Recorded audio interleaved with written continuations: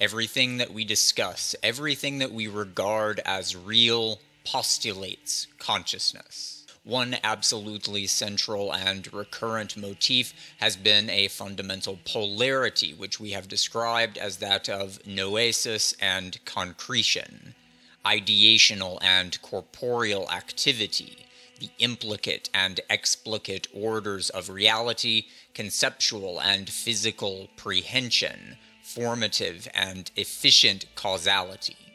The noetic realm, or pleroma, is a world of morphogenetic fields comprised of indeterminate, formative consciousness of potentialities as such, distributions of possibility which are navigated by the organic processes which constitute the living world.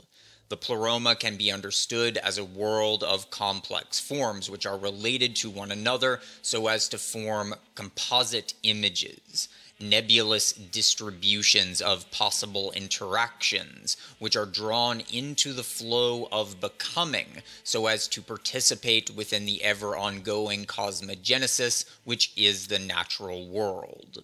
These fields of noesis are composite images, in the sense that they are shaped by the innumerable events which have already occurred in the past. Each moment of animacy tunes into the vast array of past actualities with which it co-participates in a common, formative composition.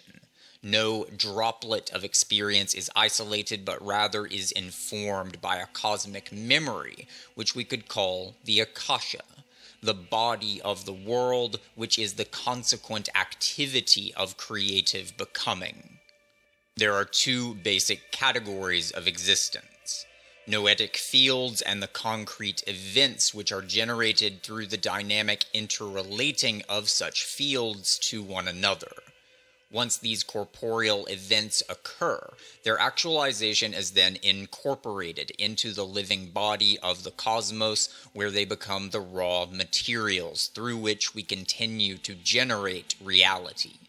The pleroma, or noetic order, is a realm of unity, within which all things are always necessarily interwoven and enfolded with one another. The Akasha, or corporeal order, is a realm of separation, within which the noemata of the pleroma are holographically projected outward and thus unfolded so as to become the world of sensorial, geometric space. Although the formative, compositional structures of the pleroma are enfolded and interwoven with one another such that they are not separated by divisions of geometrical distance, the pleroma is nonetheless organized in such a manner that it is much more than a mere homogeneous soup.